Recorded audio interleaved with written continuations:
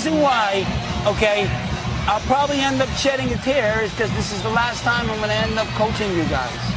But I'm going to bring back with me, and the coaching staff are going to bring back with me, and you guys are going to bring back something, okay, that no other team can provide but you guys. That's pride. Okay? Pride. You're going to take that for the rest of your life, what you provided for a town in Cumberland. One big hug, then we're going to go celebrate. Hey boys, then we're going to go celebrate with our parents, and then tomorrow we're going to celebrate, and then we're going to come back home to a big parade. Okay? Got it? Okay? I love you guys. I'm going to love you forever, and you're giving me the most precious moment, okay, of my athletic and coaching career. And I've been coaching a long time, okay? A long time. I'm getting to be an old man.